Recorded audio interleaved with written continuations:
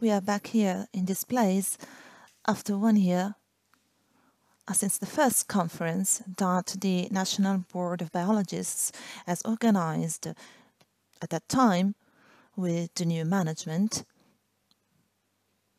And this conference was quite successful, though troubled,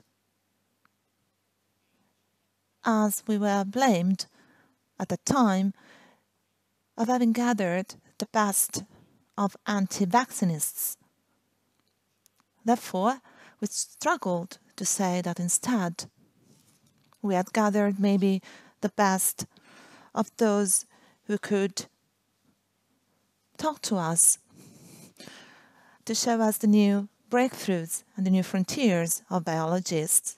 So we hosted the Nobel Prize Luc Montagnier. We listened to scientists coming from Russia, Denmark. We listened to the outstanding keynote speeches on the influence of electromagnetic fields, the so-called memory of water. We heard Professor Gatti showing us the issue of nanoparticles and therefore environmental pollution, and to what extent these inhaled substances or these substances coming into contact with our body could produce severe pathologies. Today, instead, after 1 year, we are making a further step forward. I'm announcing you that we are going to make another step forward next year, another event, as I've proposed to the board of our institution, and I would like to thank the board for their solidarity, support and determination with which they are following me. Also, in this adventurous research of mine in questionable fields, or fields that are highly opposed by a certain part of science. Because I believe that the issue of vaccines in Italy is not stopping. It is not ending until a third institution, I hope the judiciary, is going to order to the RIS, or the branch of the Italian police dealing with forensic, or Carabinieri NIS, the Food Law Enforcement Department, to go in a counter-trend to verify the screening analysis that Professor Bogan is going to show us today. Because if these tests are to be validated by those who have the juridical power to take the relevant measures, we'll find ourselves faced with the biggest fraud in trading that has ever occurred in Italy. Believe me, I'm not a scientist, and I'm still believing that what Enrico Fermi said is true. He said that scientists are those who discovered something, all the others are simply talking for hearsay. Therefore, I'm not a scientist, but I do not recognize the dogmas of those who think to be the custodians of scientific truth. Nando Adornato was making me ponder on something, the word research. Right now, semantically, from the semantic viewpoint, it means continuously searching. I didn't understand why research on vaccines instead is necessarily to be deprived of the further constant search and research, and instead research is supposed to go back to Aristotle, to the ipse dixit.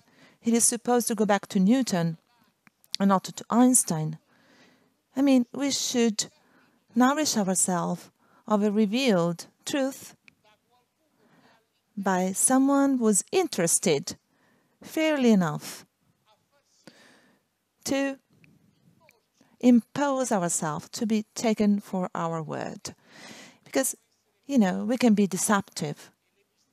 And epistemology of science that Popper has taught to us states that truth in scientific field is such only if it undergoes a failure test, meaning that if a certain test performed under the same conditions in another place is going to give different results compared to what a researcher states or says having ascertained in another circumstance. So it doesn't say you have to rely to custom, because many keep on saying that vaccines are good because they have been like this for 100 years with the vaccine practice. And if we survived, thousands of people survived, it means routinely, as a paradigm, that vaccines are good. If this is the case, I would be vaccinated once a month. But clearly enough, it's not like this. Not because I hope that it should be like this. Instead, I hope that by constantly searching and updating and researching on science, we can find out a message of quietness, but it has to be documented. And as we are asked to publish, Corvalve has been asked to publish the results of these tests according to a scientific procedure that is called peer review. It means publishing, and these publications have been previously reviewed by third-party scientists who have made the validation. That's good. I've never published Corvalve tests because I forged an agreement with Bolgan to publish these results once they have been already published on a scientific paper, because I represent a professional border and I cannot believe or give credit to some elements which did not follow the correct scientific praxis and procedure. So this doesn't mean that this burden has to be placed and cast only on those who have certain doubts, only on those who research, and should not be placed also on those who keep on reassuring us, because purposely, according to custom, they tell us that it has always been like this and it is good. All is well, Madame Marquise, so to say. This is not scientific method. This is the method of peddlers, of those who are almanac sellers.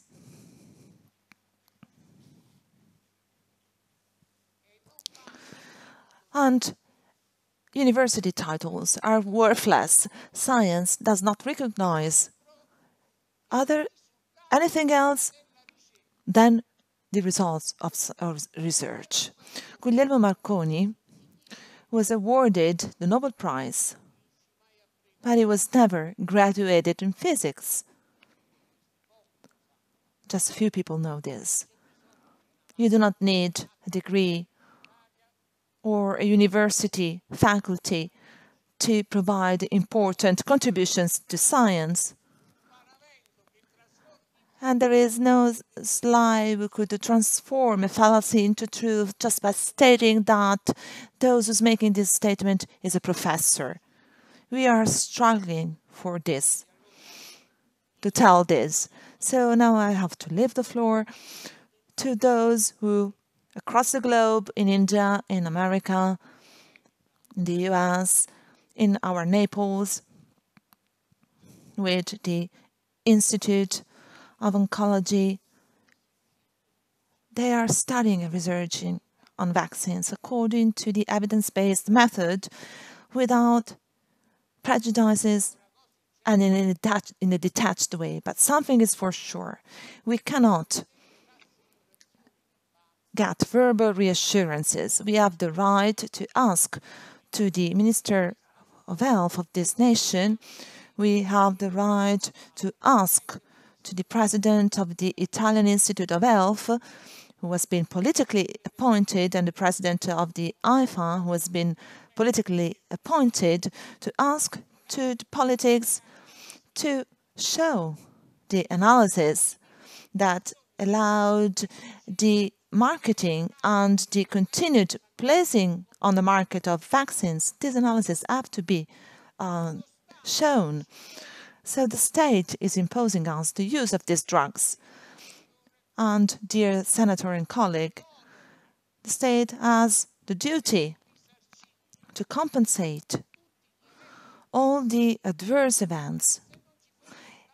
Because if this obligation was not there, and this is a pondering that just a few people made, if we were not forced to be vaccinated, faced with an adverse event, in the demonstration of a cause and effect relation, the family, in case of an adverse event, in case of a judicial litigation, the family would turn against the producer of the drug. But as there is the obligation of vaccination, this turns against the state that has forced to that healthcare treatment. So we are faced with a paradox, the Italian paradox. We buy vaccines. We buy vaccines because the sellers tell us that they are safe. This is confirmed by those who receive the fundings, by those who sell the vaccines. And if there is an adverse event, the payers are not those who confirmed the safety and the healthiness of the vaccine. Instead, it's the state that pays. Joe Muggins always pays. There are no public money, as Margaret Thatcher said. There is no public money. It's just the money of the taxpayers, which is us. So we are supposed to stay here, silent, quiet, to say, yes, we trust science. What kind of science is it all about? Those who demonstrate that we are wrong in thinking negatively of vaccines.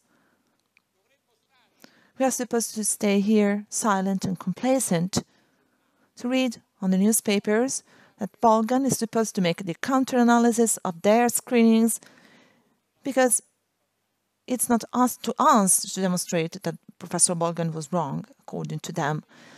Those were supposed to demonstrate that she's wrong when there is already a law imposing to the state to verify, to ascertain these outcomes.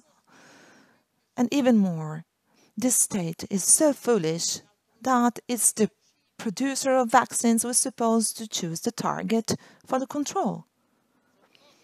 So this is an heresy, so to say. It's not the state that is supposed to choose.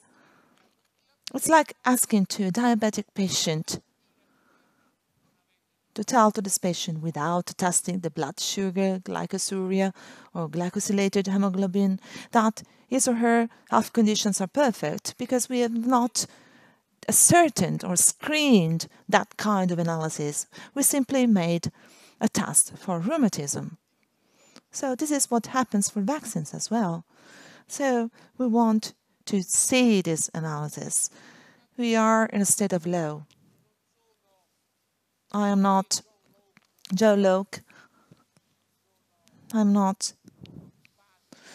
the founder of liberalism, but there's something I've learned. That in a state of law, morality relies in law. If the law imposes that on vaccinations there have to be screenings before, during and after, those who do not follow this obligation is an immoral person, is a person that is infringing upon the ethical code and the criminal code as well.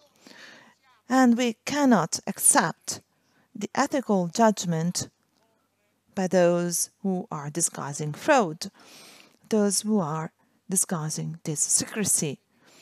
And so this doesn't mean to place the biologists in the grounds of politics. It seems to state that biologists have the full freedom to doubt, the full freedom to research. They are fully free to listen to everything and everyone, because bios means life, but logos means word in Greek. So a scientist who is not free to talk, to speak up, is an ignorant slave. So I would like my category, my profession that I'm honored to represent, is free to live this profession with no restrictions, with no gags, and with no limits.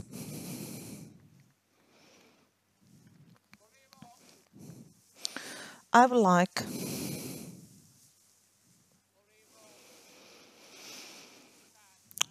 to show also for our friends that I've met. I was honored to meet last night, except with the exception of Professor Manson that I'm meeting this morning for the first time. So I'd like to show a movie that we have seen already last year, the famous hearing of Gary Cooper. So by listening to this again after 1 year of worries, you see that it is no longer, just a movie story. It's a case that is deeply rooted in our reality. We are outsiders. We are considered as the antagonists of the real science. But who is supposed to deliver this patents, this authorization to orthodoxy? Because I would have bought one of these authorizations. Maybe Professor Burrow, where to print this authorization to orthodoxy. Anyway, Gary Cooper, as you can see, he says this. He says science has no owners and cannot be subjected to anyone. A scientist is answering only to his own truth. The truth that the scientist is searching for is supposed to ascertain the scientific doubt or the scientific objective that the scientist wants to achieve. This truth cannot be subject to limitations or compromises. If a scientist is denied this scientist becomes a servant. He would become a dog on a leash of the political power that occupying the health institutions wants to impose its scientific truth. That's the truth. And you're going to watch also another movie that I've chosen of a French virologist who says something that, if it was said in Italy, he would be crucified. Cerasa on the Foglio newspaper would have derided him.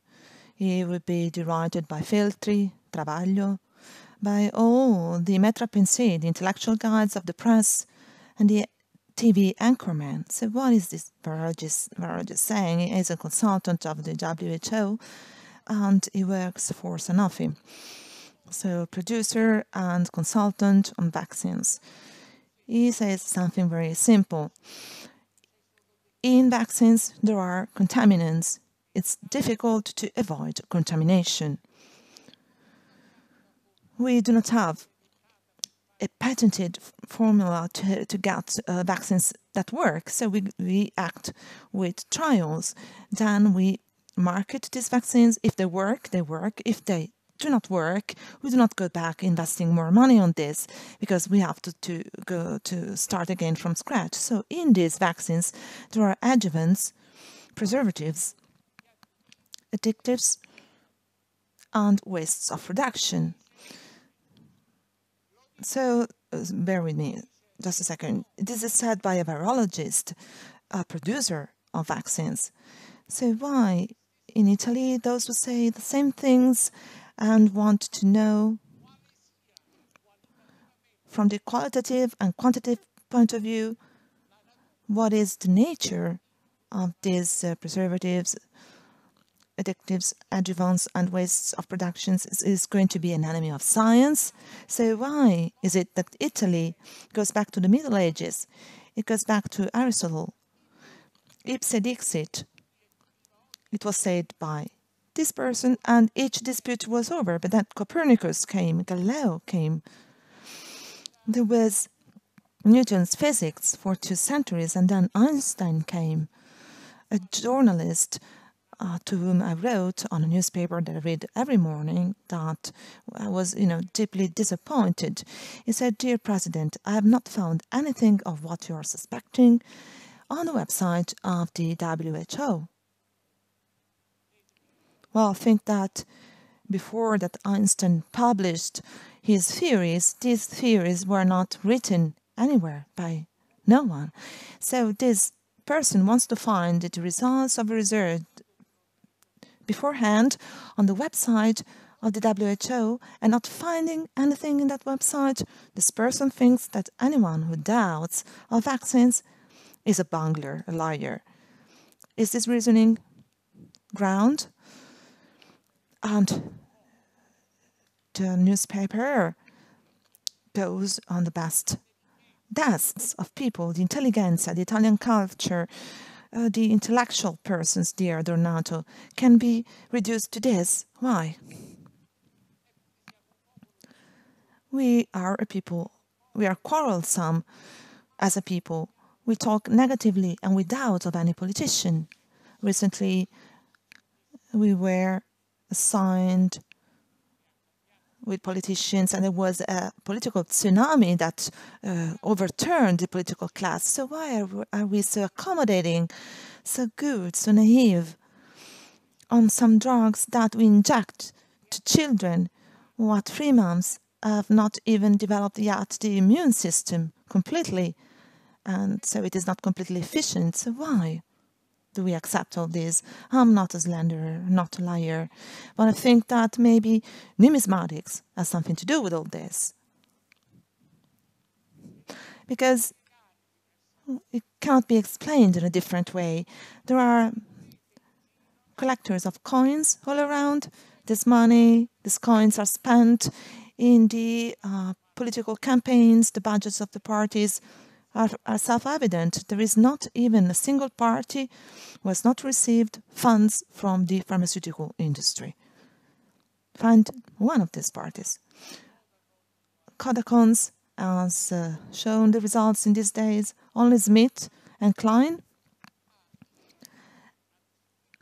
has paid in 2017 42 millions of contributions to GPs, pediatricians of their own choice, researchers and university professors. So, of course, Novartis, Sanofi, Minardi did that. So, bear with me. We have poisoned the consciousness of Italy for pensions, for the wages of the members of the parliament, and it was good. So, that's the end of the story. But all about this money that is being moved around. Who is supposed to talk about this? The biologists. This is not our task. So what is our task? Is to talk about science. And those who want to gag us has not counted on our importance. Thank you.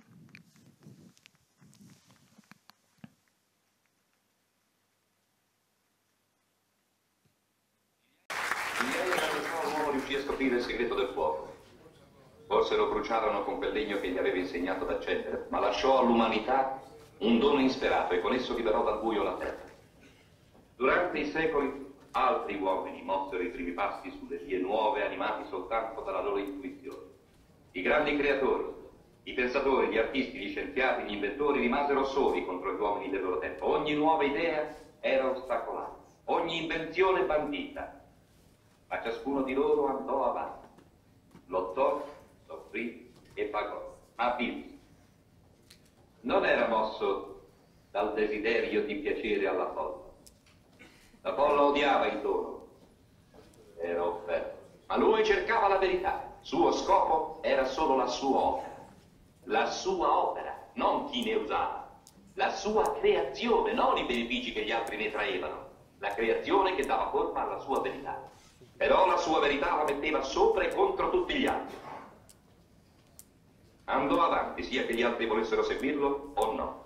Solo con la sua integrità per sola bandiera. Non servì niente e nessuno. Visse solo per sé. E solo vivendo per sé poté realizzare le opere che formano la gloria dell'umanità. È così che è avvenuta ogni conquista. L'uomo è nato inerme, ha un'unica arma. La sua mente. Senza di essa non potrebbe sopravvivere. Ma la mente è un attributo dell'individuo, non c'è e non si può concepire una specie di cervello collettivo. L'uomo che pensa di dire da sé. Come può lavorare se è sottoposto a costrizioni di ogni genere? È impossibile subordinarlo a bisogni, opinioni o desideri di altri. Nessuno ha il diritto di sacrificarlo. Chi crea si basa sul proprio giudizio. Il parassita segue l'opinione degli altri. Chi crea pensa, il parassita copia. Chi crea produce, il parassita ruba. Chi crea tende alla conquista della natura, il parassita alla conquista degli uomini. A chi crea va data indipendenza, egli non comanda e non serve nessuno. Fra lui e gli altri c'è un libero scambio, una libera scelta. Il parassita cerca il potere e tenta di livellare gli uomini in un'azione comune, una comune schiavitù. E pretende che l'uomo debba essere uno strumento ad uso degli altri, debba pensare come pensano gli altri, agire come gli altri, che debba annullarsi in una servitù senza gioia. Guardate la storia. Ogni conquista, ogni bene che possediamo deriva dall'opera indipendente di una mente indipendente. Ogni barbarie o decadenza nasce dal tentativo di fare degli uomini automi senza anima, senza cervello, senza diritti personali, volontà, speranza, dignità. È un antico conflitto. Oggi ha un altro nome. L'individuale contro il collettivo. Il nostro paese, che è fra i più nobili della storia degli uomini, si fondò sul principio dell'individualismo, ossia dei diritti inalienabili dell'uomo. Era un paese dove l'uomo era libero di cercare la sua felicità, di guadagnare e produrre non angustiato dalla rinunzia, di prosperare, non di languire, libero di possedere un bene inestimabile, il senso del suo valore personale e la più alta delle virtù, il suo amor proprio. Questo è ciò che i collettivisti vi chiedono di distruggere, come già altrove è stato distrutto.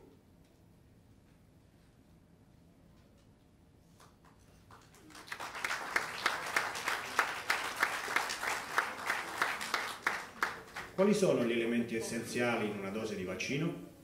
Da una parte abbiamo i batteri che servono a produrre la base virale, poi ci sono i virus e una peculiarità importante dei virus è la loro provenienza dalle cellule eucariote, perché i vaccini sono prodotti in colture di cellule.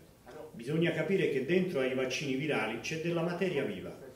Dunque, questo supporto biologico che serve per coltivare il virus può essere una sorta di pericolo per il futuro vaccino. Per esempio, il siero vaccino bisogna che sia verificato molto bene, perché c'è il rischio che possa introdurre dei virus come il VSE, morbo della mucca pazza, nei vaccini, perché è vivo. Questo esplica l'enorme controllo di qualità che si fa partendo dalla materia prima fino al prodotto finale, il vaccino. Poiché nel corso di tutto questo processo di produzione si lavora con la materia viva, c'è sempre il rischio di contaminazione con qualche agente contaminante anche per la negligenza dei tecnici. Questo è un aspetto che mi ha colpito molto quando sono passato dalla ricerca medica al mondo dei vaccini. C'è da dire che il rischio potenziale che ci sia un problema univoco nei vaccini non è avere delle reazioni avverse, queste le conosciamo, ma gli stupidi incidenti di percorso nei quali si introducono altri virus nel vaccino finale. Abbiamo il dramma degli anni 60, quando le cellule dei reni delle scimmie erano contaminate col virus SV40, un virus tumorigeno che provoca il cancro nelle cavie, e abbiamo scoperto soltanto dopo che questo virus aveva contaminato i vaccini per i bambini. 60 milioni di americani hanno ricevuto questo vaccino tumorigeno e per fortuna questo virus non si è adattato all'uomo. È stato fermato con un decreto e da allora c'è tra i fabbricanti di vaccini questa ossessione permanente che una catastrofe simile non si ripeta più. È già successo, succederà ancora? Gli agenti contaminanti sono onnipresenti. Recentemente si è scoperto che il vaccino rotavirus prodotto dalla GSK era contaminato con un circovirus di origine suina. Per fortuna, ancora una volta, questo circovirus non era patogeno per l'uomo. Era stata apportata nel vaccino all'occorrenza della tripsina, dunque vediamo che nel settore dei vaccini non si parla soltanto di principio attivo. Quando dici vaccino per il morbillo, ovviamente il virus del morbillo è importante. ma bisogna pensare a tutto quello che comprende la materia prima. Il siero vaccino che serve alla produzione, la tripsina che serve a far scindere le cellule, o ancora la cellula di origine aviaria che essa stessa può portare qualcosa di imprevisto. Abbiamo avuto il caso del vaccino per la febbre gialla che è stato contaminato con il virus dell'aviaria. È stato un dramma, però di nuovo abbiamo avuto fortuna perché 400 milioni di persone sono state contaminate con questo virus vivo che si è moltiplicato nel loro organismo, ma il virus, per fortuna, non era patogeno per l'uomo. Vedete che nel settore degli incidenti post-vaccinali ci sono delle visioni tutte differenti nella scena industriale per quanto riguarda l'associazione con delle malattie misteriose come l'autismo, la sclerosi a placche, eccetera. Cose che preoccupano. L'industriale pensa che la cosa preoccupante sia il rischio di avere degli incidenti a causa dell'apporto di materie prime contaminate nel vaccino. Credo che possiate vedere bene il problema che preoccupa l'industria. Andiamo avanti. Parliamo delle cellule eteroploidie che hanno costituito una fase essenziale, ma sollevano ancora un numero enorme di domande. Per esempio, la cellula MDSK, che viene utilizzata nella produzione del vaccino contro l'influenza, è un eccellente supporto di produzione del vaccino, ma è tumorigena. Il grande dibattito filosofico che si è aperto dice questo: possiamo o no usare queste cellule tumorigene per fabbricare vaccini destinati ai bambini? Voglio dirvi che a livello delle autorità c'è un'enorme discussione, lo stesso tra i fabbricanti. Alcuni dicono che la quantità di informazione genetica del DNA è estremamente ridotta, quindi senza rischio. Altri dicono sì, ma attenzione, vacciniamo i bambini da 1 a 5 anni, però fra 50 anni quali saranno le conseguenze? Dunque, davanti all'accettazione di una cellula del genere, il dibattito resta aperto. Il dibattito resta molto elevato anche a livello della Food and Drug Administration, perché questo argomento moralmente è un problema molto importante, tipo quando vacciniamo una persona di 75 anni non c'è nessun rischio, ma quando vacciniamo i bambini bisogna porsi delle domande sull'andamento a lungo termine. Beh, non voglio dire che voglio eliminare tramite vaccinazione le persone dai 75 anni in poi. La fase successiva è l'inattivazione del virus. Ritorno al concetto di partenza, cioè non sono importanti i ceppi virali vivi non attenuati come il morbillo, la rosolia, gli orecchioni eccetera, che conoscete già bene, ma i virus inattivati. Nel processo di produzione una fase essenziale, cruciale, è l'inattivazione. Vi racconto un altro aneddoto, però tanto aneddoto non è. Nel 1955 è stato realizzato il primo vaccino per la polio da Jonas Salk. Conoscete tutti il vaccino IPV. È stato il primo vaccino realizzato su coltura di cellule dai reni di scimmie. È stata una storia straordinaria. Sapete che il giorno in cui Jonas Salk ha annunciato questo successo hanno suonato tutte le campane in America. L'entusiasmo ha superato quello della fine della guerra. Dunque, questo vaccino così importante, un vaccino prodotto nei laboratori Qatar, malgrado tutto l'entusiasmo che si era guadagnato, era stato inattivato male, non abbastanza, e ha contaminato più di 200 bambini con la poliomielite, tra i quali ci sono stati numerosi decessi. Vaccini inattivati male? L'azienda Qatar sparisce. Se domani un vaccino antirabbico viene inattivato male, la Sanofi è finita, sparisce. Questi rischi ci saranno sempre, anzi, posso dire che è già successo con l'antirabbico. In Brasile molte decine di persone sono morte per l'infezione di rabbia dal vaccino. Allora, un po' di storia vaccinale legata alla febbre gialla.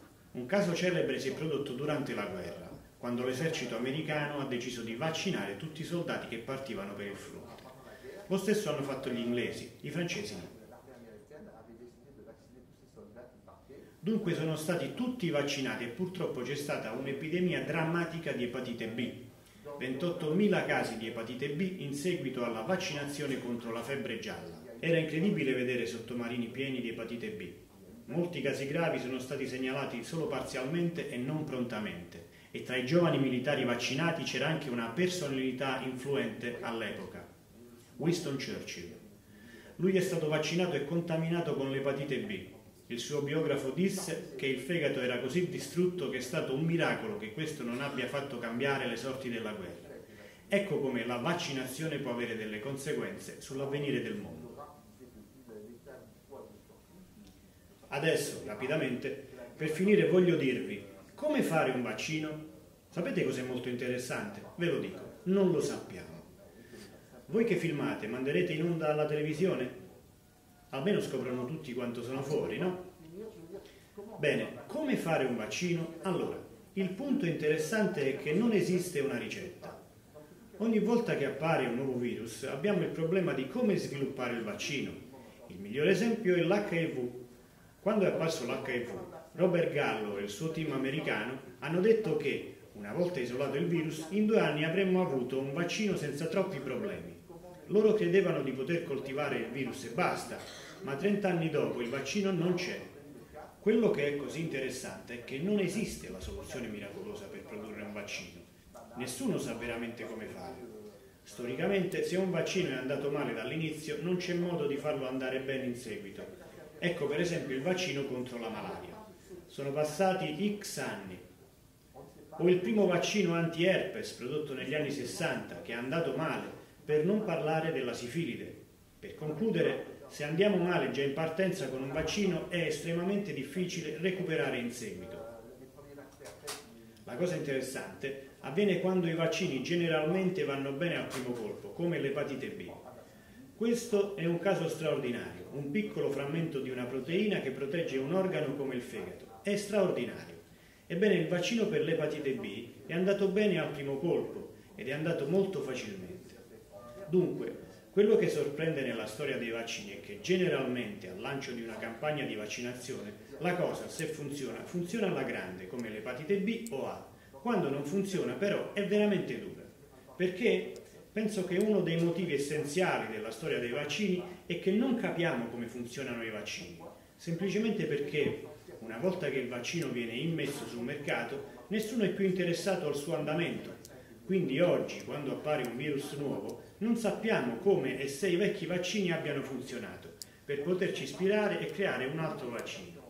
Io penso che per fare dei progressi nel settore delle vaccinazioni e dei nuovi vaccini bisogna studiare per bene la risposta immunitaria, perché questa storiella ho un virus, lo inattivo, faccio un vaccino, vedete anche voi, se va bene, se no siamo bloccati. Con l'HIV non sappiamo cosa fare perché ci troviamo in una situazione inedita, sarebbe a dire la protezione dell'immunità mucosale, ma nessuno è riuscito a fare un vaccino con la protezione mucosale, che sia contro la sifilide o il monococco. Non siamo mai protetti perché semplicemente il carro va davanti ai buoi, come si direbbe. Quindi non sappiamo come funzionano i vaccini e per ogni vaccino cerchiamo soluzioni.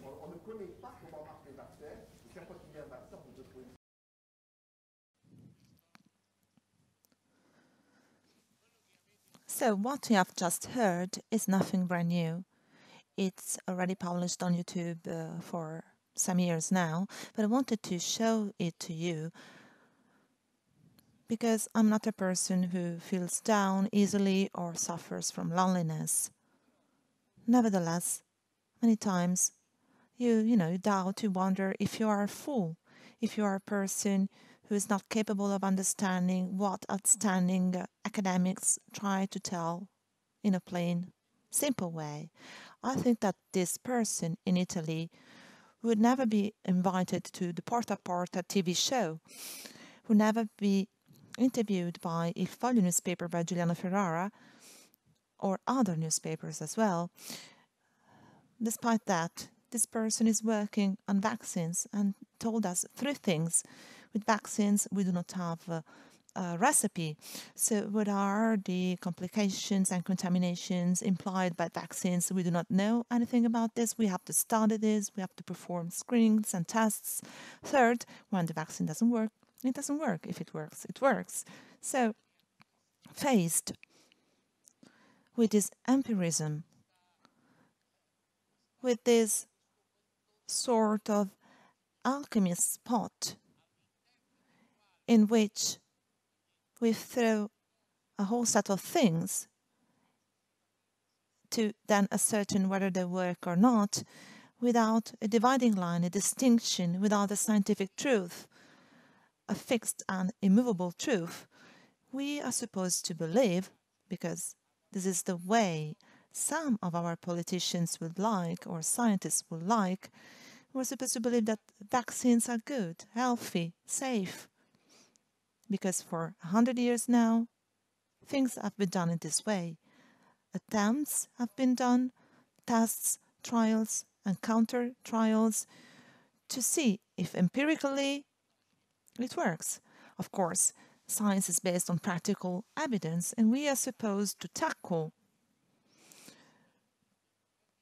all these doubts and questions looming only because the law is forcing us to vaccinate our children or grandchildren. If there is someone listening to me who is capable of demonstrating that this paradigm is rational, as an ethical meaning or a practical meaning, regardless of the scientific value, then please, I would like to invite this person to tell me, to demonstrate these things, and I will buy the page on a newspaper and I will have myself photographed wearing on my head the hat of a donkey. But if this is not true, as it cannot be true, because we are still missing the rationality, the logics of this paradigm,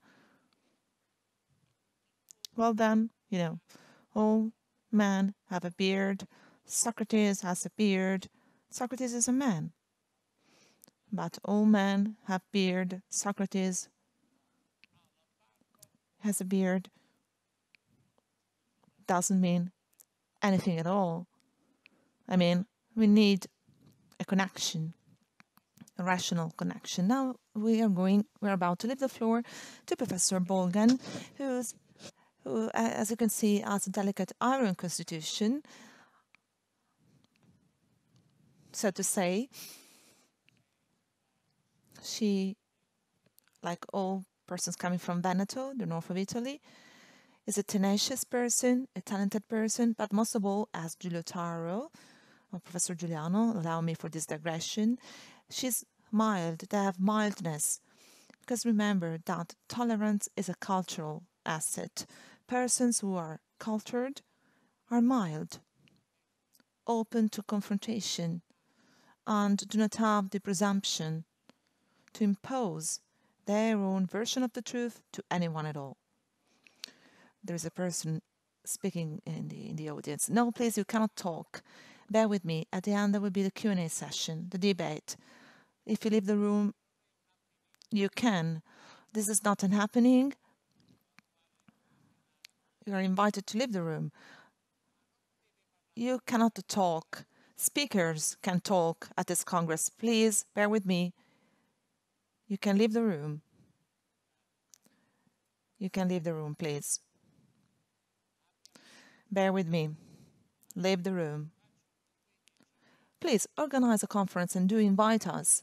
Organize a conference and invite us, please. Please, you can go away.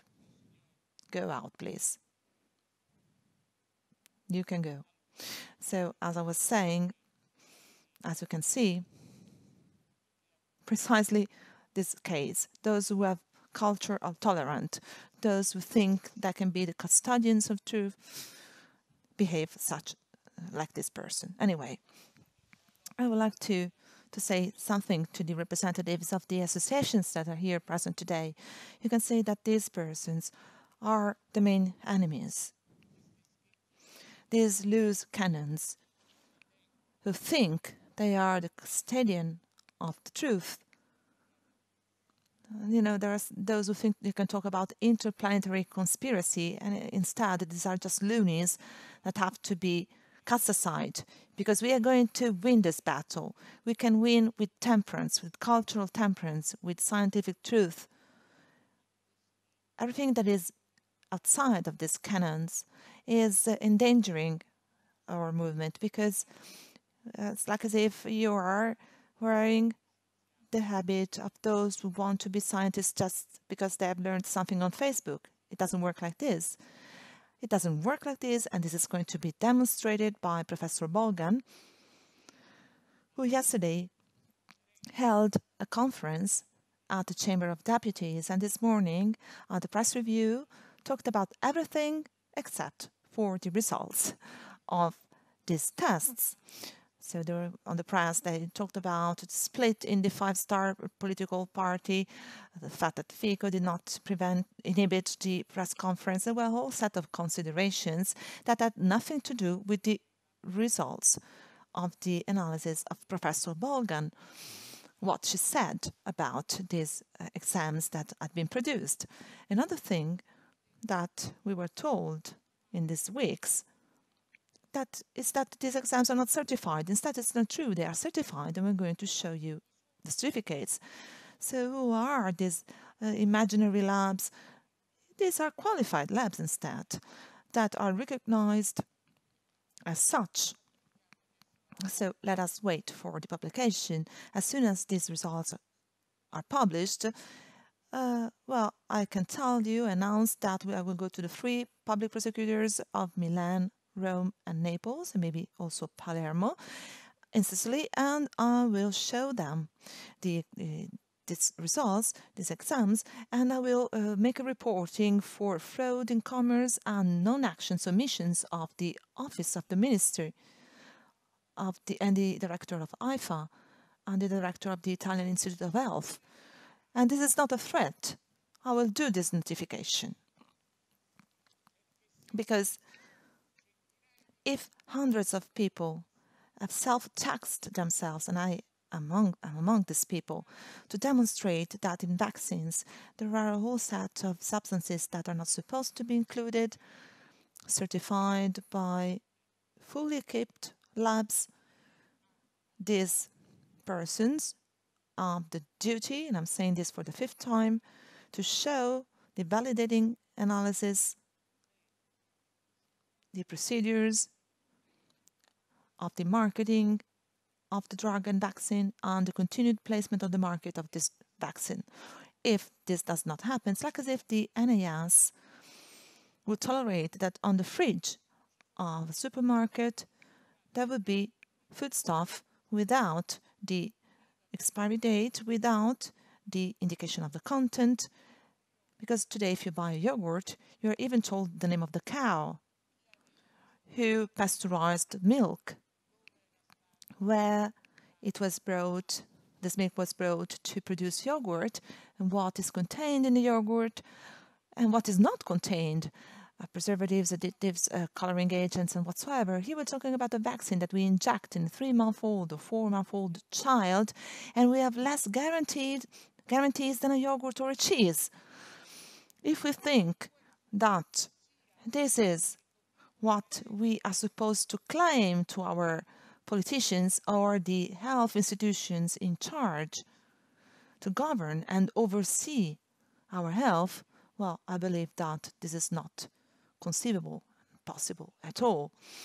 To draw my conclusions, I believe that next year we're going to meet once again with a new law, an amended law on the obligation of vaccination, because not all children are the same. We need at least a medical history, a family history. There are pre-vaccine examinations and screenings that have to be performed in the case of these children and paid by the public health system on public labs, because I have a little lab and it was said that I had this thesis due to personal interest. This is not the case. The state has imposed an obligation. The state is supposed to control and perform all the analyses that are needed. So in not the accredited labs. So next year we will find a new law, and I hope that in the national prisons some scoundrels are going to be imprisoned. Thank you.